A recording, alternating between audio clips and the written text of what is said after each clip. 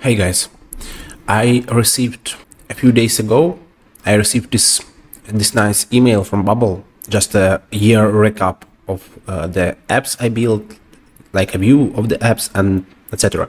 And I decided to record a short video explaining like my top 5 plugins that I use in my like day-to-day production.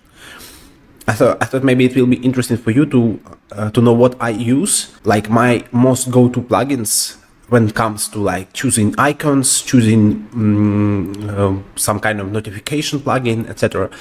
I hope it will be available for you. So let's start. So the first one is Hero Icons. This is like the plugin I use the most. I install it as soon as I create a new app.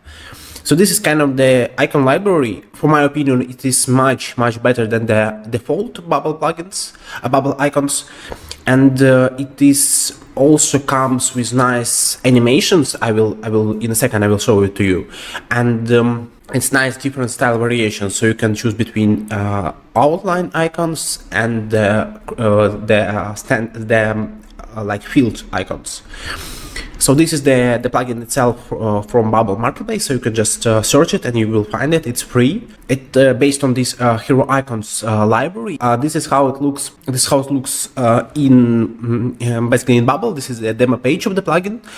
So yeah, this is kind of the outline. This is the solid field version of the icon. They also have like mini version of the icons. Also, what is like super cool, super interesting about this plugin? Let's go to the demo page. I want to show you this. So check this. You can add some nice loader indicators for the buttons. And this is super nice user experience, like kind of tip. Add this loader states for your buttons as much as possible. Add these loaders, add these indicators of the loading state. The app looks more professional, more modern, and kind of like finished. Next one, the second one, it's API connector. I think you may know this plugin already. One of the popular, like the most popular plugin on the Bubble Marketplace. This is by Bubble itself.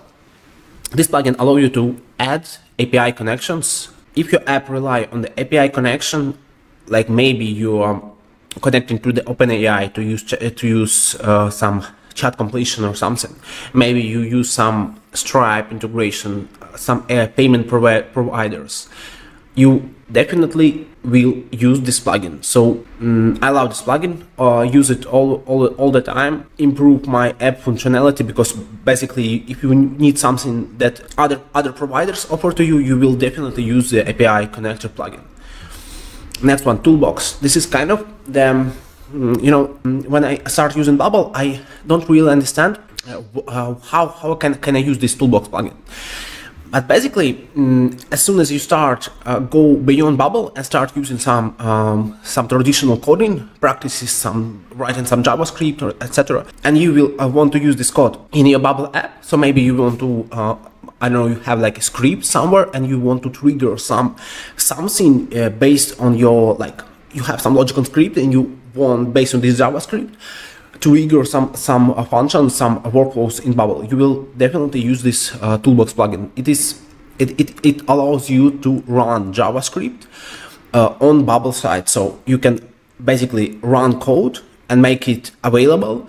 Firstly, in Bubble, you can just add some custom logic to your app, and on the other hand, if you, for example, from my experience, when I was creating my Chrome extension for the Bubble, I use this plugin to basically make requests and responses between my Chrome extension and my Bubble app to trigger some logic as soon as the user clicks something on my Chrome extension, trigger some logic on the Bubble side.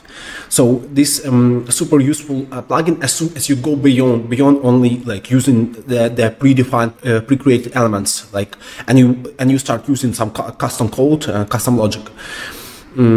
Super deep plugin, so you can go like really deep to it. So a lot of things to learn also it is useful for creating lists. I use, from my experience, I use it for like pagination, to add like the pages for the repeating groups. When you have a lot of elements, like for example, you're building some kind of marketplace, or like some kind of like some e-commerce store or something, like where you have like a pagination, it is useful to use this plugin to create the list, and then based on the list, create the page structure in your app. Drop Zone, also super nice. It is pretty much easy to use plugin, but I really love it. It allows you to add them. A drop zone, basically upload by dragging, and your users can like drag files to this element on the page, and it will upload to the Bubble storage. And you can also use the plugin and add some custom styling to it to create some this type of loaders. So it's kind of like, if you want to create some modern looking loaders, this plugin will definitely be your go-to solution for it. Next one, and the last one, this plugin also my go-to plugin for notification inside my apps, and this plugin allows you to add these toast notifications. Also, when I use, for example, in combination with loaders on the buttons, I use this toast notification to notify the user that action completed. Also 10x for your UX experience for your users, make your app more modern, more nice looking. I highly recommend you to try this toast notification. You can look and you will find on the marketplace. It's a nice plugin, highly recommend it. And basically if you enjoyed this video, hit the subscribe button, maybe left some comments if you have maybe some thoughts, you want to share something. Also tell me which plugins you use the most, and like just share which plugins you like. I will be back soon with more videos. Thank you guys, and bye bye.